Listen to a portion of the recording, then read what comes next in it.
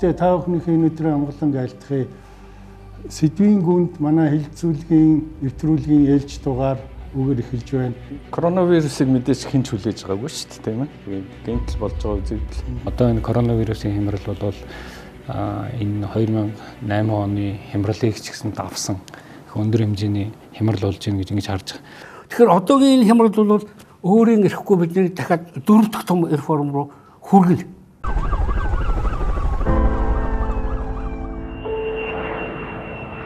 Ингээд бидний урилгыг хүлээж авч ирсэн та бүхэнд баярлалаа. За би тэгээд хамгийн түрүүн инх сайхан сайдаас асууя гэж бодож байна. Энэ одоо том халдвар төвчин байна. Дэлхийд одоо ингээд хардсан. За Монгол улс ч одоо байна. Ер нь энэтэй эдийн засгийн хямралтай тэмцэхэд олон улсын байгууллагууд, олон улсын дэлхийн улсууд ямар арга хэмжээ авч байна яг энэ дээр. Коронавирусыг мэдээж хэн ч хүлээж байгаагүй шүү дээ, тийм ээ. Гэнтэл болж байгаа үзэгдэл. Тэгээ анх коронавирус төгөж эхлэхэд судлаачид ингэж бичижсэн байхгүй юу? Зүгээр Монгол, Казахстан гэдэг одоо энэ Төв Азид байж байгаа орнуудад ямар асуудал үүсэх вэ гэхээр өвчнөтөөгөө нэг тэмцэх бөөн асуудал. Өөрийнхөө эдийн засгийн аврах энэ хоёр асуудал. Тэгээ хоорондоо зөрчилтэй гэж байсан байхгүй юу? Тэгэхээр мэдээж өвчнөтөө тэмцэх хэрэгтэй. Өвчнөтөө тэмцэхийн тулд эдийн засгийн хүчин чадлаа дайчлах хэрэгтэй болоод тэмцэхгүй байснаас илүү их зардал гардаг гэж байгаа шүү дээ. Тэгэхээр орон болгон янз янзын хариу өгсөн. Нэг хэсэг нь бол сүргийн дархлаа үүсгэх нь нэдэргээд Борис Джонсон хүртэлтэй гэж яриад одоо Швед эднэр бол ерөөсөө хориг аргамж авахгүй хөл хорой эднэр тогтоохгүй эдийн засгаа хамгаалах гэж яваал. Одоо тэгээ өнөөдрийн байдлаар одоо жишээлбэл Трамп өөрийнхөө нөгөө өвчний мэрэгжлийн багийнхантайгаа маргалдаал 5 сарын 1-ээс бид нар ерөөсөө эдийн засгаа бүгдийг нээлттэй болгоно. Хөл хөдөлгөөнийг хорихоо болно гэж Трамп ч өөрийнхөө мэрэгжлийн улсуудтай хүртэл ингээ маргалдаад. Тэгэхээр энэ зөрчил тэмцэл донд бол ер нь дэлхийн дүр зураг харагдаж байгаа байхгүй юу. Тэгээ манайх ч гэсэн ялгаа байхгүй бас яг тийм. Нэг талаасаа коронавирус бол дэлхийн глобалчлагдсан байна гэдгийг харуулсан. Дэлхийн ерөөсөө бие биенээс өөр хорноос хамааралтай гэдгийг нотолж өгч байгаа тийм үзэгдэл болж байгаа байхгүй юу. Нөгөө талаасаа хэтэрхий их глобалчлалд орцсон бие биенээс их хамааралтай байх нь бас эмзэг байдлыг үүсгэх юм байна гэдэг ийм ойлголтод орцсон. Тийм учраас ертөнц бол дараа нь коронавирусын өмнөх ертөнц, коронавирусын дараах ертөнц гэж тодорхойлогдох юм шиг байгаа юм. Тэгээ магадгүй улс орон бие биенээс их олон шат дамжлагаар дамжсан хамааралтай байх байдлаа арилгах гэж оролдох байх. Гэсэн хэдий ч гэсэн бие биетэйгээ худалдааны амиа хөгжүүлэхгүйгээр хөгжил бас байхгүй учраас гарцаагүй глобалчлал бас ахин ажиллаж эхлэх байх. Ер нь бол ашиг хөөцөлдөх асуудал бол нэг хэсэгтээ намжмал болох юм шиг байна. Бизнесүүдийн хувьд үнэхээр тийм болцоо бол хаагдмал болох юм байна. Харин яаж игээд доктортой бизнесийн харилцаа, эдийн засгийн харилцаагаа бие биетэйгээ бариад явах уу? Яаж нэг том ашиг хөөцөлдөхгүйгээр хөгжлөө тодорхой түвшинд барьж үлдэх үү гэдэг ийм бэрхшээлд учрах юм шиг байна гэж бодож байгаа. Монголын хувьд бол манай дэлхийн эдийн засгаас том хамааралтай, ялангуяа хятадаас бол бүр их хамааралтай манай эдийн засаг. Тийм учраас энэ өвчин чинь өөрөө нэг удаа давлгаалж ирэхгүй хэд хэдэн давлгаатай ирнэ гэж тооцож байгаа. Хэрвээ тэгж бодох юм бол эдийн засгтэр бол ер нь бол том хохирол ирэх нь гарцаагүй болцсон. Тэгэхээр дэлхийн эдийн засаг 2021, 22 он гэхэд бол ерөнхийдөө дэлхийн эдийн засгийг унана гэдэг прогнозыг бол хийж байгаа. Хятадын эдийн засаг ч гэсэн унана гэдэг прогнозыг хийж байгаа. Тэгэхээр бид нар унахгүй байна гэж асуудал байхгүй. Хамгийн наад захадлын багцаа тооцоо өргөхөд бол манай эдийн засаг энэ жил нэг лав 20-30% унах байх гэсэн хүлээлттэй байна. Тэгэхээр энэ цохилт бол хамгийн гол нь эдийн засаг цохихгүйсээ илүү хүн хардад аягүй том цохилт болж орж ирж байгаа. Хүн болгоны хармаа, хүн болгоны амьдралыг хөндөж байгаа. Тийм учраас тэр хүн болгоны амьдралыг яаж хамгаалах вэ гэдэг тал дээр нийгмээрээ төртөг нийлээд зэгцтэй ажиллах шаардлагатай байна гэж хэлмээр байна. Тэгээ яг зүгээр яриа өвдөлөхүүднээс манай засаг төрөөс авж байгаа хэмжээг би 2 шалгуураар харах хэрэгтэй гэж бодож байгаа. Нэгдүгээр шалгуур нь юу гэхээр хэлж ярьж байгаа шийдвэрүүд нь хууль ёсны байна уу гэдгээр харах хэрэгтэй. Түүнээс нэг дарга гарч ирэл гоё амлалт өгөөл тэгн ингэн гэл тэгээд тэр нь яг хэрэгжих болохоор хэрэгждэг өөр хоорондоо зөрчилдөөл тэгэхээр хууль ёсны учраас л тэгээд байгаа шүү дээ. Тэгэхээр нэгдүгээрт шалгуур бол ямар ч амлалт ямар ч том даргын амнаас гарч байгаа үг бол хууль ёсны байна уугүй гэдгийг би хэмжих нь зүйтэй гэж хэлмээр байгаа. Хоёрдугаар авч байгаа олон арга хэмжээг ингээд нэрлээд байгаа боловч тэр арга хэмжээнүүд хэдэн хүний амьдралыг авч явж байна вэ? Хэдэн хүний амьдралыг хамгаалж байна уу гэж хоёр дахь шалгуурыг тавьмаар байна. Тэгвэл энэ хоёр шалгуураар авч үзэх юм бол бид зөв явж байна уу, буруу явж байна уу гэдгийг илүү тод харах байхаа гэж ингэж бодож байна. Би үзэгчтэй хандаад нэг юм тодруулчих гэж бодлоо. Ер нь бол одоо Монгол улсын нэн шин түүхэнд одоо яг ийм хямралтай тэмцсэн 2 засгийн газар байдгийг юм лээ. Нэг нь одоо хамгийн анхных нь Бэмсрэнгийн засгийн газар. Тэнд одоо энэ эрхэм Гамболт гой тэргүүн шатар сайд тийм ээ. Хоёр дахь засгийн газар бол одоо 96 онд сонгуулийн үр дүнгээр байгуулагдсан ардсан холбоо хөгжлийн засгийн газрын тэргүүнээр одоо инх сайхан гой ажиллаж ирсэн. Энэ хоёр хүн бол жинхэнэ одоо энэ хямрал гэдэг юмтай нүүр тулж тэмцсэн ийм хоёр хүн байгаамаа. Тэгээд эдгээр зөвхөн энэ хоёр гэлгүй энэ улсуудын бүгдийнх нь энд хэлж байгаа санаа оноог манай эрх баригчид одоо сайн сонсч яваасай гэж ингэж хүсэж байгаамаа.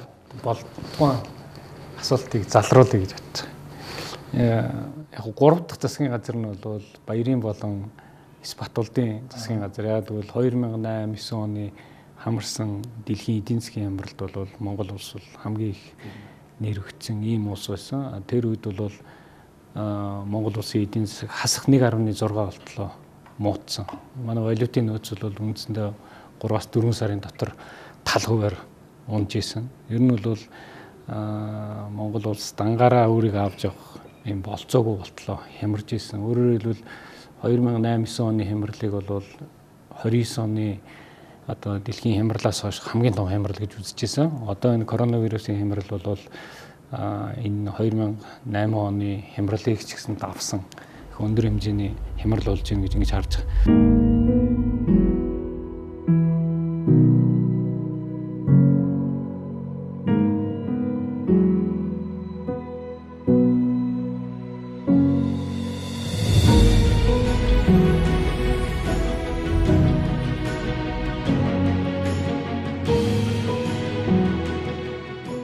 Newspress Zigman мэдээллийн үнцнийг танд мэдрүүлнэ.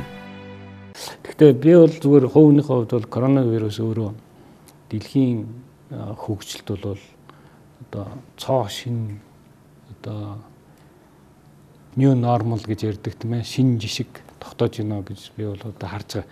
Нэг талаасаа энэ бол эдийн засгийн асуудал, нөгөө талаа улс төрийн шийдэл яг энэ коронавирусын дараа ер нь ямар засаглалууд удаан хугацаанд ингээд төр барьж тогтох юм бэ? Ер нь яаж хүмүүс хоорондоо улс орнууд харилцаа хамааралтай байх юм бэ? Энийний дараах үр дүн яаж тооцох юм бэ? Тэгээд бид нар бол хэдийгээр ингээд 30 жил, 30 гаруй жил ингээд богинохон хугацаа юм шиг боловч маш олон хүний амьдралд үүсэх ёстой тийм өөрчлөлтүүдийг үүссэн. Би бол ингээд дэлхийн тодорхой шинжилгээ өөрчлөлт гарсны дараагаар дэлхийн одоо дэг жаяг өөрчлөгдөж байгаа түүхийг бол би одоо дөрөвдгөө харж байна гэж хувийнхээ хувьд бол тэгж өөрөө бодож байгаа. Шашин шүтж болдгүй байсан хүмүүс болж исэн. Үзэл бодлоо чөлөөтэй илэрхийлж болдгүй хүмүүс илэрхийлж исэн. Гэх мэтлэн тэр бол одоо бидний хувьд бол яг залуу наснд хийсэн хамгийн том өөрчлөлт гэж би өөртөө боддог.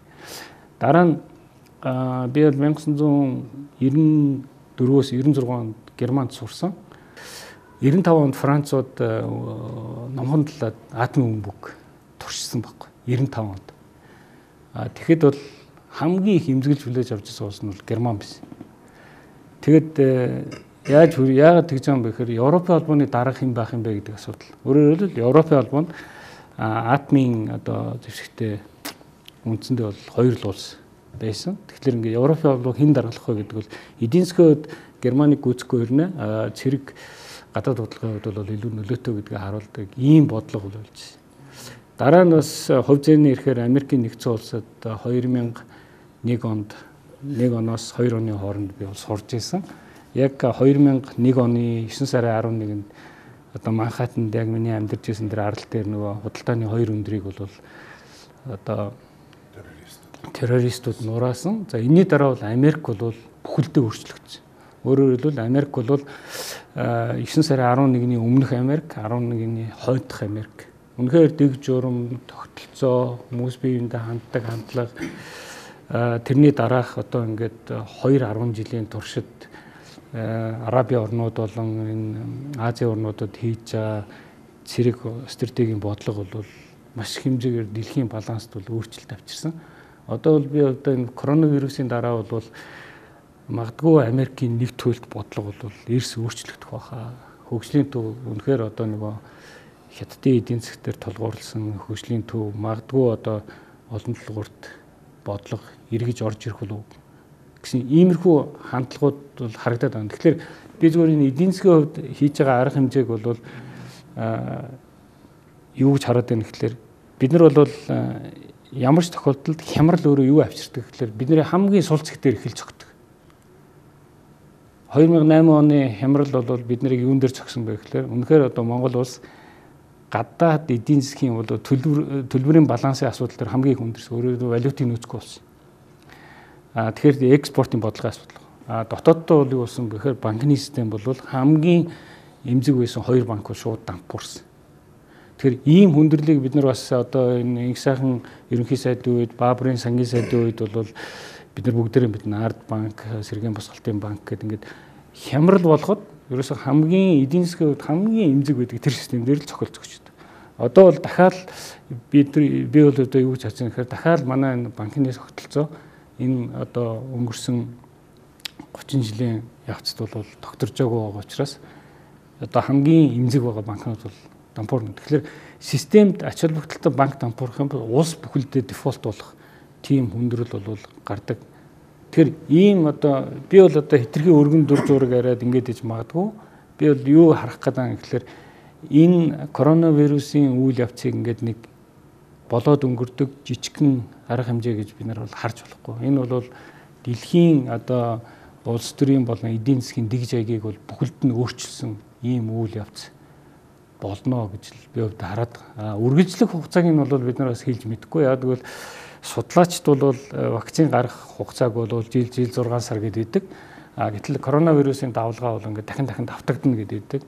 Яг бол иммун тогтохгүй байна. Өөрөөр хэлбэл эмчлүүдэд гарсан хүмүүс нь дахиад коронавирусаар халдах энэ магадлал бол өндөр байна. Тэгээд Монгол улсын хувьд ингээд авч хэрэгжүүлж байгаа улс төрийн бодлогын хувьд бол үр дүнгээ өгж байгаа ч гэсэн гаднаас одоо орж ирж байгаа хүний тоогоор бол эрс нэмэгдэж байна. Одоо ингээд 30 болж байна гэдэг бол эрсдлийн цаар хүрээ нэмэгдэж байна л гэж би бол одоо хараад байгаа. Тэгэхээр энд нөгөө нэгдүгээр улс төрийн бодлого засгийн газрын одоо лидершиптэй одоо манлайлалын асуудал бол маш чухал. Бодлого өөрөө маш тодорхой байх хэрэгтэй. Дараа нь бол эдийн засгийн арга хэмжээ. Эдийн засгийн арга хэмжээ бол бүхэлдээ нэгдсэн арга хэмжээ байж юусаа болохгүй. Яг тэгвэл орлого багтаа ядуу иргэдэд хандж байгаа нэг бодлого байх хэрэгтэй. Дээрээс нь энэ эдийн засгаа авч явж байгаа, ажлын байр бий болгож байгаа, улс орноо авч явж байгаа энэ аж ахуйн нэгжүүд рүү хандсан бодлого явуулах хэрэгтэй. Ингэж явуулахгүй бол бид нар бол энэ асуудлыг бол үр дүнтэй бол давж чадахгүй гэж би харж байгаа. Дараагийн хамгийн том асуудал бол одоо үндэсний эв нэгдлийн асуудал маш их чухал гэдэг. Яг тэгвэл энэ дээр л ямар нэгэн байдлаар энэ өвчин эдийн засгийн хүндрэл дээр улс төр хийх юм бол бид нар хизээч төлбөрийн дааж чадахгүй тийм гүнзгийрсэн хямрал руу цаашгаа бол орно гэж би боддог. 2008-9 оны хямралыг авч гарсан гавья бол юундаа байсан бэхээр хамтарсан засгийн газартаа байсан гэж би боддог. Тийм учраас бид нэр хүндрэлийг бол үндсэндээ 2 жилийн дотор даваад гарцсан. Хасах 1.6 байсан эдийн засгийг бид нэр 17% хүртэл өсгөж исэн тийм үзүүлэлттэй. Зарим хүмүүс энэ хиймэл өсөлт гэж үздэг ч гэсэн энэ бол өөрөө бодиттой тийм тоонууд байгаа. Тэгэхээр авч исэн арга хэмжээ бол бүр Монголын түүхэнд нэг ч удаа авч байгаагүй тийм арга хэмжээ. 2 арилжааны банкуд өөрөөр хэлбэл системийн хувьд 4-5 байсан 2 банк дампуурсан. Дараагийн асуудал бол бид нэр валютын урсгалыг хаах зорилгоор бол бүх хадгаламжинд баталгаа гаргасан. Өөрөөр хэлбэл бүх хадгаламжинд баталгаа гаргасан улс бол тухайн үед бол маш цөөхөн байсан. Яг тодорхой арга хэмжээнүүд авч ирсэн ч гэсэн. Дээрээс нь бол маш их хэмжээний нөгөө чиглэсэн бодлоготой мөнгөний дэмжлэгийг бол үзүүлсэн. Өөрөөр хэлбэл хямралын үед бол угаасаа эдийн засагчид хэлдэг л дээ. Бэлэн мөнгө бол хямралын үед хаан болдгоо, cash is king гэж ярьдаг шүү дээ. Тэгэхээр бэлэн мөнгөний хоримтлол гэдэг бол улсын хувьд бол юу вэ гэхээр бие даасан улсын хувьд бол мөнгө хэвлээд байна. Тэгэхдээ энэний баталгаа бол гадаад валютыг нөөцөхгүй. Тэгэхээр манай улсын хувьд бол хятадын эдийн засгаас маш хэмжээгээр хамааралтай. Тэгэхээр манай гол түүхий дуулуурхайн төгөөд хятад руу гарна. Гэтэл хямралын хувьд бол бүх валют одоо үн цэнээ алддаг. Дээрээс нь түүхий эдийн үйлдвэрлэл бол үн цэнээсээ болоод ундаг. Эсвэл хэмжээнд багасдаг, эсвэл үнэн унцдаг. Гэтэл яг энэ үед бол хамгийн тогтвортой байдаг нэг л зүйл одоо дэлхийн түүхэнд бол яг бит алт. Одоо physical gold гэж ярьдаг шүү дээ. Яг ингээд зөв цаасан биш. Яг тэр бол өөрөө айл ч улсын хувьд бол валютын нөөцийн баталгаа болж ингэж үлддэг. Тийм учраас хямрал болох тохиолдолд бид нар бол алт хөтөлбөр гэдэг ингээд анх ерөнхийлөгч очирдгоо ч гэсэн алт хөтөлбөр гэж гаргаж ирсэн, алт 2 гэж хөтөлбөр гаргаж ирсэн. Одоо ч гэсэн бидний хувьд бол валютын нөөцөнд нэмэгдүүлэх энэ урт хэдийн хугацаанд үргэлжлэх хямралын хувьд бол төлбөрийн балансаа баталгаажуулах үүднээс бол алтан дээр бол илүү их бодлого болох ёстой гэж зөвхөн миний хувьд бол харагдаад байна. 13 дугаар зууны үед хар дахал Европын хүн амын 20-30% аваад олдсон шүү дээ. Тэгээд энэний дараагаар жинхэнэ нөгөө эдийн засгийн сэргэлт болсон. Дараа. Тэгээд тэр нэг бүтэц тэр үед нэг хадгалж ирсэн феодалын эмчийн зад тавиад тэр нөгөө сэргэн мандал зандлаа гэдэг ингээ гараад хүн төрөлхтөнд дараагийнхаа өгчийн шат руу орсон байхгүй. Тэгээд би нөгөө Монголын жишээнээр хэлээ сая та хэллээ энэ өнгөрсөн 30 жилд бол 3 засгийн газрын реформ дээр одоо бол тогтож байгаа юм шүү дээ. Гिचний олон засгийн газар гэж ярив. Үндсэндээ бусдаа юу ч хийгээгүй гэж боддгийг. Нэг нь бид нар чинь зөвлөлтүүд усаас бүрэн хамаарсан нийт үйлдвэрлэх 70% бол Оросоос зээлэл авчдаг байсан. Гадаад худалдаа 92% зөвлөлтүүд услаа хийдэг байсан юм. Төгжилмөл орон байсан шүү дээ. Нөгөө зөвлөлт нь байхгүй болсон. Бүх юм дампуурд болсон систем. Тэр хямрал болсон. Дэлгүүрт давсаас өрөө байхгүйсэн гэж шүү дээ. Тэр үед Бямсаргийн засгийн газар ерөөсөө нэг дагаал шинэ систем рүү орсон. Ховчлол одоо юу гэдгийг ингээ бүх юм зүйлээ дагалдаг. Хайлагшаа гадагшаа госоо чөлөөтэй яваад хэлсэн. Энд дээр бол айгүй системийн юм чинь яг дорхноо дэлгүүр дүүрэл эхэлсэн шүү дээ. Хоёрдугаар нэг том хэсэг юм бол улс чинь төлөвлөлт болдог. Бидний хятад Оросоос төрүүлээд Дэлхийн банк, олон улсын валютын сан, Азийн хөгжлийн банк руу шууд авсан шүү дээ. 91 онд авсан. Ингээд шууд төрсөж орсон. Бид нар 70%-аас гаднаас тусламж дэмжлэгээр гэдэг юм уу зээлээр Оросоос авдаг байсан бол 2000 он гэхэд бол 30 гаруй хувинд нөгөө юу хандлагчдын юм уу тэр гэсэн чинь Дэлхийн банк, олон улсын валютын сан интерес орж ирдэг болсон шүү дээ. Тэгэхээр сүүлдээ бол нэг 5-6 оны байсгалаад бид нар ч ерөөсөө бүр гадаас юу тийм тусламж авах байлцсан шүү дээ. Тийм орон болцсон тийм ээ. Энэ бол нэгдүгээр том реформ байсан. Энэ реформор бол энэ шинэ нөхцөлөд аян хурд дасаад орцсон. Хоёрдугаар реформ 92-оос 96 онд тогтчихсон засгийн газар бол үндсэндээ нөгөө реформ таг зогсоогоод одоо улсад сандгуугүй юу. Инфляц 360 гипер инфляц болсон байсан тийм ээ. 96 он засгийн газар. Тий. Гипер инфляц болоод тэгээ улсуудад нэг сар болгон цалингийн нэмжигдэх сүлдээ бүр ичээ тийм ээ. Юу нөхөн олгор гэдэг болсон шүү цалин нэмж байгаагаа. Нөгөө төгрөг цаасвалцсан. Баларцсан байсан шүү дээ. Тэгээ засгийн засгийн газар гарчихсан. Ердөө хэдхэн сарын дотор бол инфляцийг 17% болгосон. Би сайн санаж байна. Ингээ яасан гэвэл хувьчлал гэсэн. Бус хувьчлалыг эргэмсэрээгээд тэгээ улсуудад нөгөө байшингийн нөгөө малын нөгөө ингээ хэлэх гэж улсууд хүмүүс нөгөө эргэлт хөрөнгөтэй болоод ирсэн байхгүй. Ингээд бид нар ч дахиад их том юм руу хүрсэн. Бajis 2008 оны нөгөө ахт том хямралаад эхэлсэн. Эцэг үсүүл навсгалаад ус. Манайх амар эмзэг гэдэг хэсэгтэй газар шүү дээ. оюун толгойн гэрээ хийгээд энэ чинь нэг амархан давагдчихсан шүү дээ. Бас нэг шинэ тэжээгчтэй болж эхэлж байхгүй мөнгө өгдөг газартай болж. Ингэж гарч ирсэн. Тэгэхээр одоогийн хямрал бол өөрийн эрэхгүй бидний дахиад 4 дахь том реформ руу хүргэнэ. Бүр яг галзуу хөлөсөн үрцээр улсууд ирэхгүй л бол хүрнэ. Нэр шүү. Ирэхвч ич бас нэг 1.3 куб сантиметр тарих мэрхтэй хүн ирнэ үстэй ирэхвч ердийн үйл шүү дээ. Яг энэ галзуу хөлөөс учаад байна шүү дээ. Ийм нөхцөл байдалд бол бид нар бол дараагийнхаа реформыг хийх нөхцөлийг бүрдүүлэх байхаа. Энэ өнгөрсөн 30 жил бол маш их бололцоог хагаа хийсэн учраас бид 3 реформ дээр тогтоод яваад байгаа байхгүй. Энэ 3-ыг л мөлжөөд идээд нэг юм амьдрал яваад байна шүү дээ. Гэтэл биднэрт бол дэлхийн хамгийн баян улс болох бололцоо байсан. Энийг бол юун дээр экономик сэтгүүлээр бичсэн. Одоогийн байдлаар Монгол улсад нэгтчихэд байгаа уул уурхайн бүх юмнуудыг бирждээр гаргаад үнэлэхэд их $80 болж байна. 3 сая хуваахтайгаас нас Кувейтээс дэше гараад ирж байна гэсэн. Гэтэл бид нар энэ хооронд юу хийв? Хаадаг хөөдгөл юм хэлээ шүү дээ. 1912 оны 5 дугаар сард тэр үеийн гадаад юмнасад одоо манай хурлын даргын маань санаачлаг зүтгэлээр гадаад хөрөнгө оруулалтыг хоригдсуул хийгээсэн шүү дээ. Банк, боловсрол, уул уурхай юу үлээ юм дээр гадаад хөрөнгө оруулалтыг бол шахан зайлуулах одоо тийм хууль яа сонгол юм тий. Одоо энэ хооронд бид ямар юм яаж болох вэ? Наа чи эдийн засагч бол тэр оюутлогоо молгоо юу юм тэргээд олон юм орж ирсэн өвчнөд 17% өсөлттэй болсон. Дэлхийн рекорд болчихсон. За тэгээд нөгөө цаашаа ингээд нэг юм олохтойгоо зэрэг урууддаг байхгүй. Улсынхаа бүх нөхцөл зам барьцсан.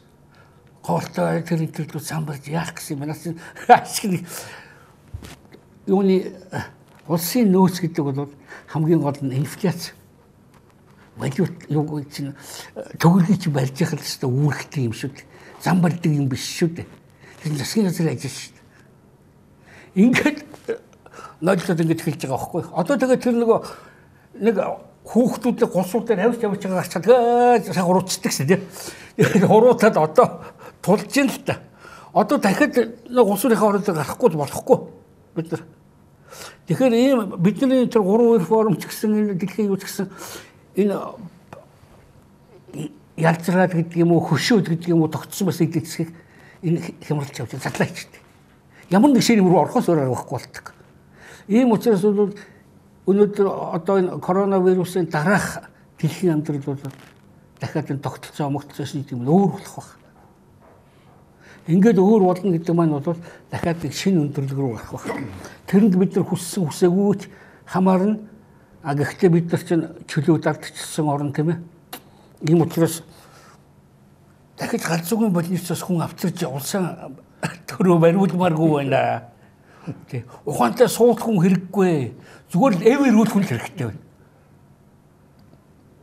Тэгээ эрүүл нь бол тархин тийм ээ. Сэтгэж байгаа хийж байгаа зүгээр л хүн шиг.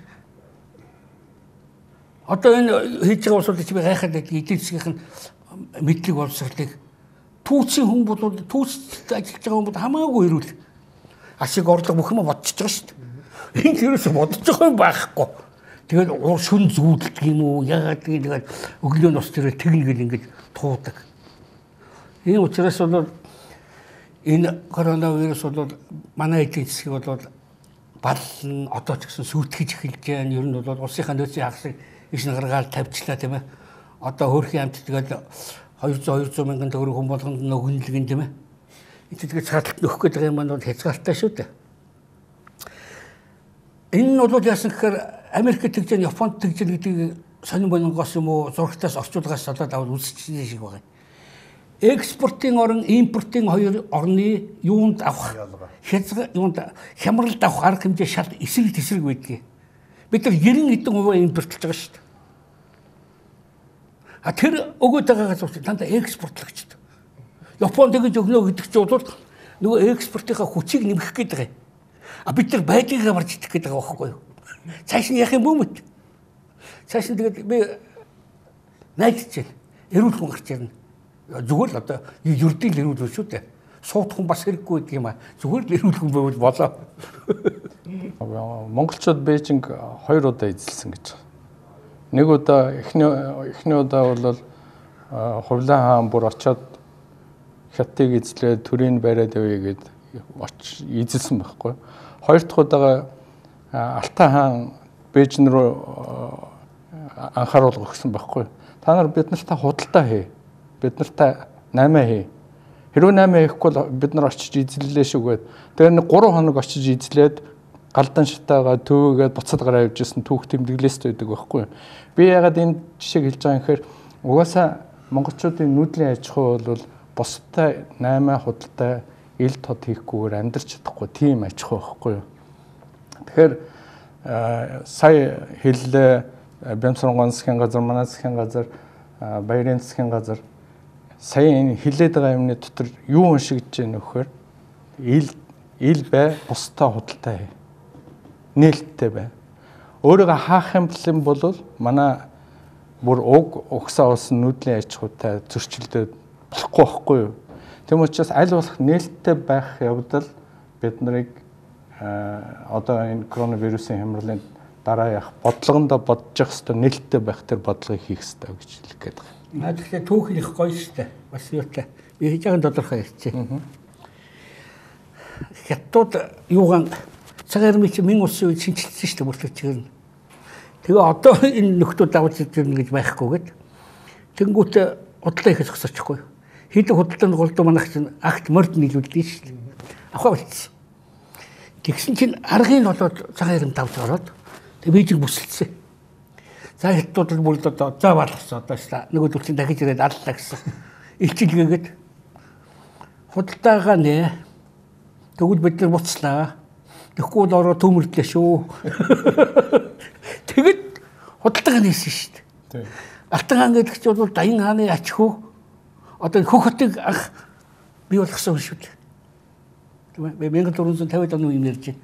Тэгэхээр нээлттэй бай худалдаа хий гэдэг бол өөрөө бас энэ хямрал манай иргэншлээс үүсдэг бүр зайлшгүй хийх ёстой ажил байдаг. Тэгэхээр Бямсрангон засгийн газар, баярын засгийн газар тэр ойдлоход ордоо нээгээд гадны хөрөнгө оруулагчтай хамтарч ашиглаад тэр чинь бүгд хямралыг давах өөр арга болж исэн гэдгийг түүх өөрөө бас нотлоод байгаа байхгүй. Тэг яг хямралтай хийсэн нотчтой шүү дээ. Сая 3 хямралтай хийсэн байхгүй. Тэгэхээр өнөөдрийн хямралын тухай ярих юм бол тэр 90 онтой зөвлөлттэй төстэй юм болж байна. Ягдгүйл сая Баабар бас хэллээ. Монгол улс өөрөө хүн цөөхөнтэй хэдийн нутаг том боловч бусдад нөлөөлдөггүй. Дэлхийн бодлогыг байтугай бүс нутгийн бодлогыг томьёолж тодорхойлдоггүй. Хараат улс байхгүй. Тийм учраас бас бидний бодлоос нэг их юм хамаарат байх юм бас байхгүй. Бид өөрснөө яаж энэ хямралын дараа гарц хохирол багтай улс орноос үтгэчихгүй байшин орноо одоо бүрэн бүтэн хамгаалаад аваад гарах вэ гэдэг асуудлыг ярих ёстой юм. Тэгэхин тулд одоо юу гэдэг юм байгаа энэ оны эхнээс энэ хямрал коронагийн хямрал эхэлсэн. Одоо нэг 2 сар 3 сарын хугацаа өнгөрлөө. Тодорхой хэмжээний ихний дүгнэлтүүдийг хийж болох бас хугацаа өнгөрчлөө л дээ. Тэгэхээр аль улсууд нь ямар арга хэмжээ аваад юун дээрээ төрч байна уу, бүрч байна уу, онов. Ямар улсууд нь ямар арга хэмжээг оройтуулж саатаж цэгцтэй биш арга хэмжээ авсны үр дүнд илүү их гарц хохирол амсж байна гэдгийг төр үчийн дүгнэлтүүдийг хийж болох юмнууд харагдаад байна л да. Тэгэхээр манай Монгол одоо дүнгэж өнөөдөр бидний нэвтрүүлгийг хийх үед дахиад нэг 10-20-од хүн өвдлөө гэсэн мэдээ орж ирж байна. Энэ бол өөрөө аюулгүй том дүгшүүр. Бид алдаж болохгүй. Ягаад гэвэл дэлхий тис өөр орим руу шилжиж орох гээд байна. Энэ хямралын дараа. Үргэлжлүүлээд яас нэг хит хитэн бид нар нэг зөвхөн шүүмжлээд байх биш. Бас юм бүтээлч санал гаргах хэрэгтэй гэж зүгээр дотор бодоод байгаа. 90 оноос хойш одоо үндэсний аюулгүй байдлын зөвлөлийн гишүүн буюу ерөнхийлөгч, ерөнхий сайд, улсын хурлын дараагаар нэг 22 хүн ажилласан гэсэн тооцоо бид. Дээрээс нь бүгд найрамд Монгол ард улсын сайд нарын зөвлөлийн дарга гэдэг одоо яг амьд сэрүүн байгаа. Гунгаа дуржгаа, содномгоо гэд энэ хүмүүсийг нэмвэл нэг 20 гаруй хүн баг. Тэгээ энэ хүмүүс бүгдээр ингээ гудамжинд яваад ерөөсөө энэ хүмүүсийн туршлага үнд зүйлсийг ерөөсөө ашиглахгүй. Энэ хүмүүс нэг тэгээд өөрсдөө нэг ингээд тодорхой зүйл дээр ингээд шүмжилттэй ханддаг ч юм уу те байр суурь илэрхийлэхэд нь ингээд нийгмийг талцуулаад ийм байдалтай байгаа нь бол би Монголын эмгэнэл гэж хувьдаа боддог. Тэгээд би энэ нь бол одоо ерөнхийлөгчд бол тийм нээлттэй захидлыг бичиж байгаа. Та бол үндэсний аюулгүй байдлын зөвлөлийн дэргэд бол үндэсний аюулгүй байдлын зөвлөлийн зөвлөхүүдийн одоо танхимч гэдэг юм уу ийм байгуулаа. Тэгээд энэ 22 хүнийг те энэ дотроос бол 2 хүн л одоо нас барсан, жасраагаа, наран цэцэрлэг 2 бус нь бол бүгд амьд сэрүүн байгаа. Энэ хүмүүсийг баян ингээд зөвлөддөг, энэ хүмүүстэй ярилцдаг. Монголын одоо нийт шин түүхийн хамгийн хэцүү нухчаатай үед тийм ээ ямар шийдвэрүүдийг гаргаж ирсэн, ямар хүндрэлүүд байсан. Ер нь бол Монгол өөрөө бие даад шийдсэн бодлогын одоо яг үндэ бол үүлэн чөлөөний нар шиг юм богино хугацаа байхгүй. Яг тэгвэл манай бодлого дандаа одоо манай хөрш улсуудын одоо улс төрийн болон геополитикийн одоо бодлого дунд өөрөө гардаг гэсэн учраас энэ нэгдүгээр асуудал. Хоёрдугаар асуудлын хувьд бол мэдээж хэрэг бүх юм ингээд шахахад алга мөнгөн дээр тулна. Тэгэхээр 2008 онд ингээд сангийн сайд болоод төсвийг бол 2 удаа тодтогч ирсэн байхгүй. Өөрөөр хэлбэл яг өмнөх төсвөө бол шууд тодтогоод одоо байсан төсвөө гэсэн үг шүү дээ. 2008 оны 2009 оныхоо төсвийг өргөн барьсан байсан. Өргөн барьсан байсан яг бол төсвийн хуулиар 10 сарын 1-нд өргөн барих үүрэгтэй. Өргөн барьсан төсвөө буцааж татаж аваад дахиж өргөн барьж. Өөрөөр хэлбэл 1 жилийн дотор бол 2 тодтол хийжсэн жишээт. Тэгэхээр тийм төсвийн тодтол. Тэгэхээр ийм маягаар бид нар нөгөө эрс арга хэмжээнүүд авах хэрэгтэй нэг талдаа. Нөгөө талдаа бол бид нар түрүүн их сайхан ерөнхий сайд хэлжсэн яг бүх зүйлийг хуулийн дагуу хийх хэрэгтэй гэдэг. Тэгээд одоо бол улсын их хурлд асуудлыг шийдвэрлэх хууль өргөн барих процесс бол маш одоо удаан ийм процессор зохицуулагдсан байна. Маш их зүйл шаардж ээж хуулиудыг өргөн барьдаг. Тэгээд 2008-9 оны хямралыг давтуулахын тулд бид нар засгийн газар яг энэ хямралыг давтуулах арга хэмжээний хувьд өргөн барьж байгаа бол дараа л харгалзахгүйгээр тодорхой заасан хугацаануудыг харгалзахгүйгээр богино хугацаанд шийднэ гэдэг ийм хуулийн зохицуулт, дэгийн хуулийн өөрчлөлтүүдийг бол хийж ирсэн. Тэгэхээр яг ийм зохицуултуудыг бол их хурл өөрөө эхэлж хийгээд яг энэнийхээ дагуу үйл ажиллагаа явуулах юм бол энэ өөрөө бүхэлдээ хуульд нийцсэн ийм алхмууд болно гэж үзэж байгаа. Тэгээд ер нь бол хятад анх энэ коронавирус маш хэмжээгээр тархахад бол Монголыг бол хамгийн эмзэг одоо маш түргэн өртөлтөнд орох улс болно гэж ингэж тооцож исэн. Харьцангуй бол засгийн газрын зүгээс бол маш шуурхай арга хэмжээнүүд авсан.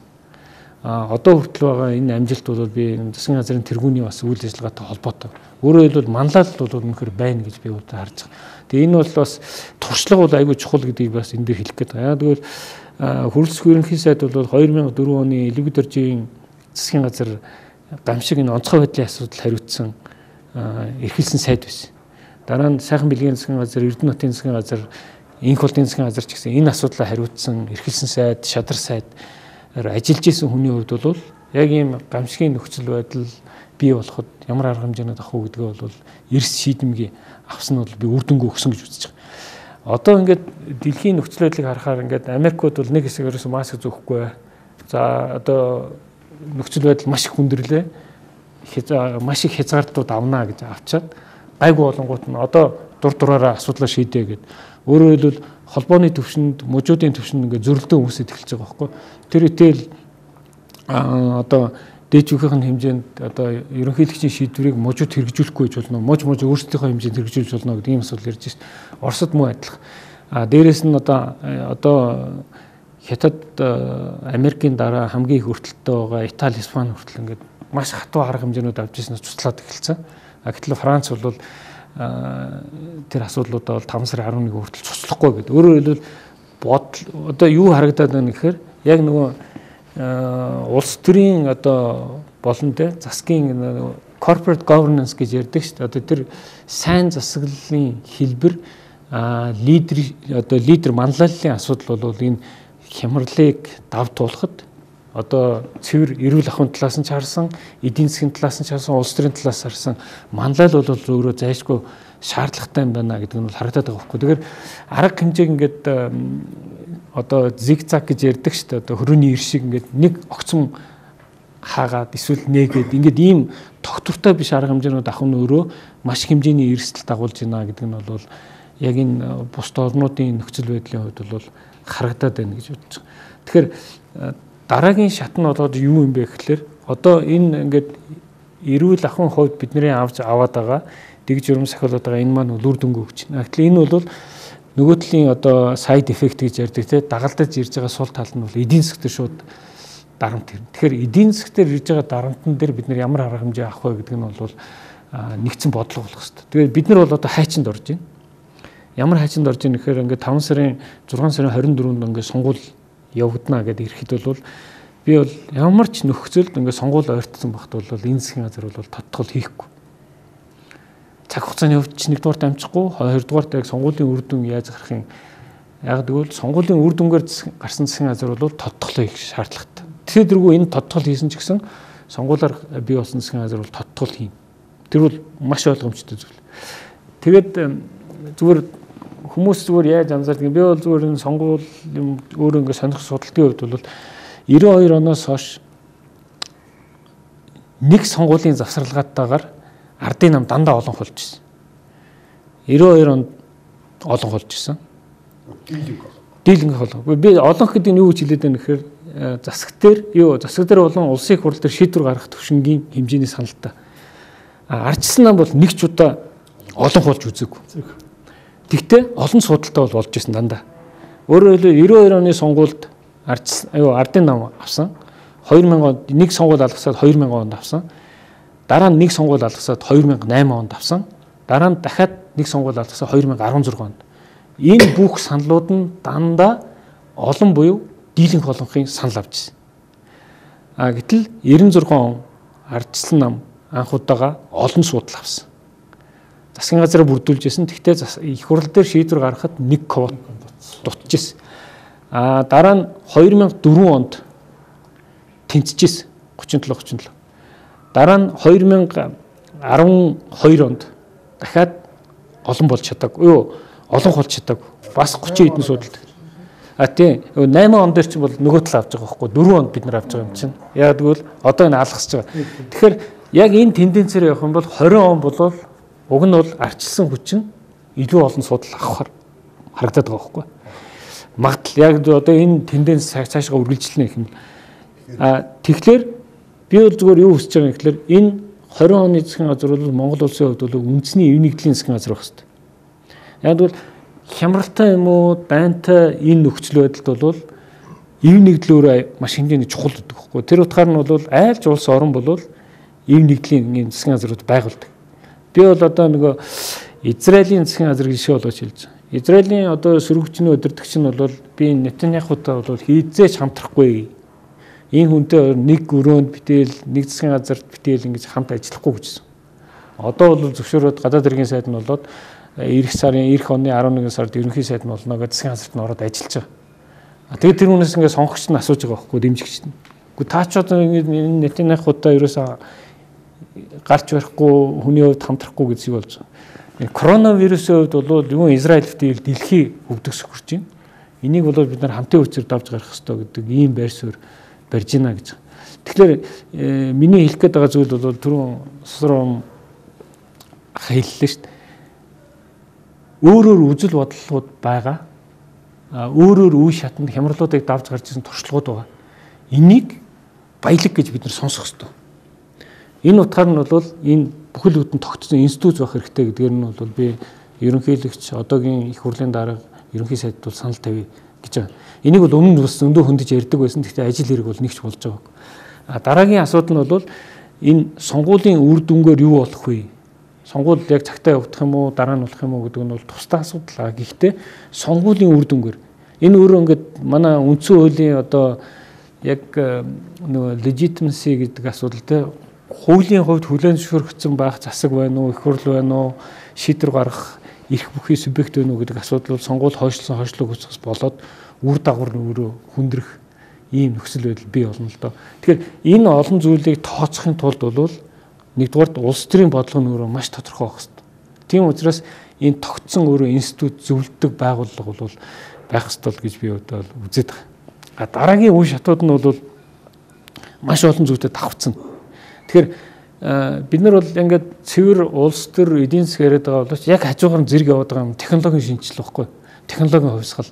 Тэгэхээр энэ технологийн хувьсгал чи өөрөө нэг талдаа давуу тал болгоод нөгөө талдаа сул тал болгоод ингээд яваад байгаа байхгүй. Одоо бид нар ярьдагс ингээд 84 онд интернет гэдэг зүйл гарч ирсэн байхгүй. Тэгэхэд бол яг дэлхийд гарч ирсэн. Тэгэхэд дэлхийд юу болж исэн бэ гэхээр нөгөө систем задрал нь эхэлж исэн байхгүй. Одоо бол интернетийн дараагийн түвшин блокчейн гэдэг яг блокчейн дээр суурилсан энэ хувьсгал интернетийн бүхэл бүтэн хувьсгал бол засгийн газрын үүрэг ороод, банкны үүрэг ороод хууль хүчний байгууллагуудын одоо enforcement хийдэг тэр нөгөө албадан биелүүлдэг энэ хэрэгслүүд чинь бол маш хэмжээгээр багасах гэдэг байгаа байхгүй. Яг ийм үедээ энэ коронавирусын дараах нийгмийн шин дэгж аяг чинь нийлэх гэдэг байгаа байхгүй. Тэгэхээр энэ процесст Монгол хүмүүс яаж оролцох юм бэ? Улсаараа бид нар яаж оролцох юм бэ гэдэг энэ асуудал бол бодлогын том асуудал болох ёстой л гэж бодод байна л да. Ингээд манай Сэдвийн гүнд хэлэцүүлгийн 2 дугаар өндөрлж байна. Одоо энийгээ бол бид хийж байхдаа ингээд бид нар яриад ер нь тогтмолжуулъя гэж ирсэн тийм ээ. Тий, үргэлжлүүлнэ. Одоо ингээд